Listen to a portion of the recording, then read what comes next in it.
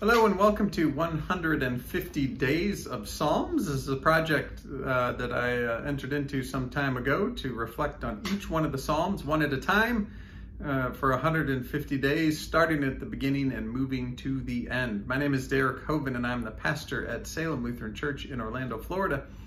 And most days I reflect on the Psalms through my own experiences, the stories of my past and present, and my hope is that you will find your stories in these Psalms as well, so that God's Word can speak to you in new ways. We do read the whole of each Psalm every day, and today being day 55, Psalm 55 is a little bit lengthy, but we read it now. Hear my prayer, O God, do not hide yourself from my petition. Listen to me and answer me.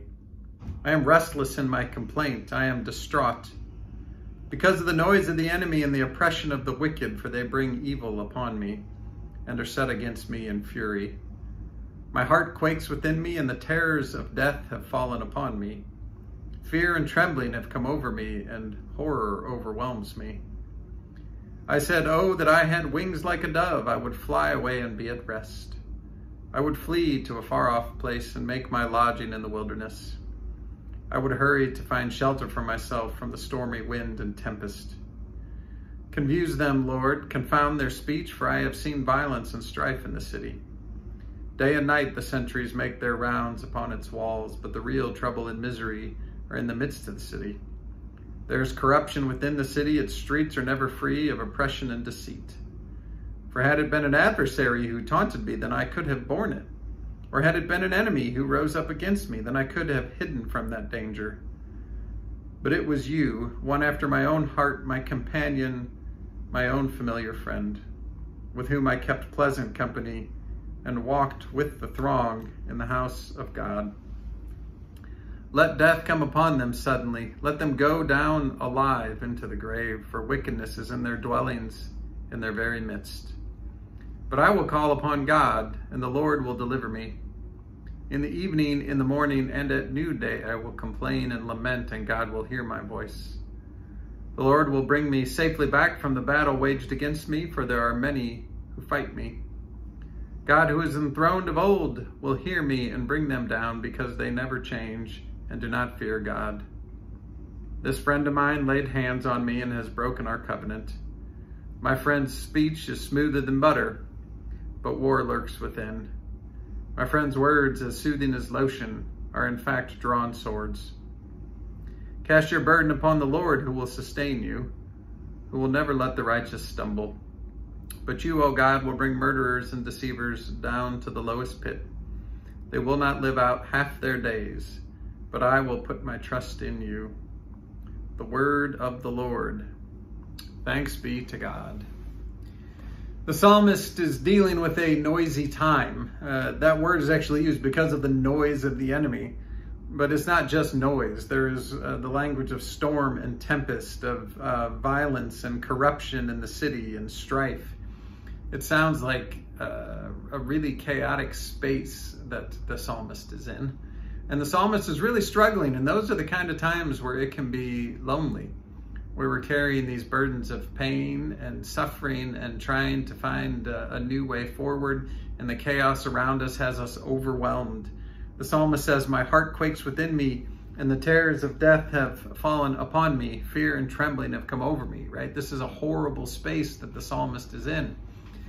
And that would all be bad enough if you had a whole group of people around you that were supportive. Sometimes it's that support network that can hear our pains and give us perspective, or just hear us out and let us sort through things on our own, to be that voice of support and encouragement.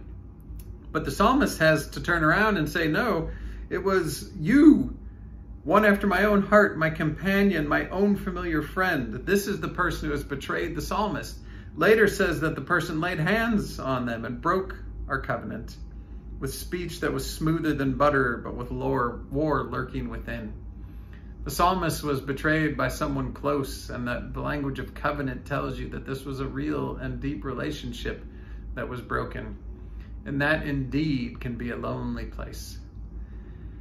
I have had those weeks of chaos, and often those weeks of chaos have been accompanied by death or job transitions or economic struggles and all sorts of other just things that happen in our human journey. And amidst all of that, I have had times where I've been surrounded by wonderful and supportive people who journeyed along with me and were a great blessing during that struggle. But there is a time in particular that I remember that this psalm really resounds with. And the details aren't important. What is important is that it was someone of my own heart, and it was someone that I spent a lot of time with, as the psalmist talks about, pleasant company. There was a covenantal kind of relationship there of shared experience and a deep bond. And yet, the person did something that violated that covenant. Not, as in the psalmist's case, having physical hands laid on me, but it certainly was the fine speech like butter with war beneath, and the words of soothing lotion that were in fact drawn swords. And that place of betrayal and that place of struggle was a very lonely space. The person that you thought would be a support turns out to be actually working against you. And that's a hard season to live through. It was, in my particular case, helpful that I had other people around me that were supportive and who didn't break those covenants in those times. And I was able to journey along. The psalmist does not seem to have that, but the psalmist does have a trust in God. And I have little doubt that those other people present with me were God at work in those times. The psalmist says that God, who is enthroned of old, will hear me and bring them down. There's a sense that lots of things change, but that God does not, and this God of old is one that is full of grace and who will bring life. And then there's this just fantastic part towards the end of the psalm. The whole thing has been kind of in this first person space of struggle. And then the psalmist turns it to that second person of saying, cast your burden upon the Lord, who will sustain you and who will never let the righteous stumble. Even as the psalmist is personally being betrayed and let down and attacked, there's this move towards other people to say, no, cast your burden on the Lord, because God's not going to let you down. It's this kind of humble and courageous movement away from personal pain and towards care of another. And that's something that only God can work in us. And it's that casting of our burdens on the Lord that allows us to live in that space. Let us pray. God of peace, noise is an ever-present part of our existence. We find ourselves amidst the literal noise of industrialization. We find ourselves trying to outpace the noise of busyness. We cannot escape the noise of advertising and commerce. We cannot escape the self-critical noise in our heads. We seek companions who will not add critical words. We seek peace, a sound of silence to calm our souls. Grant us your peace, O Lord, a peace which passes all understanding. Amen.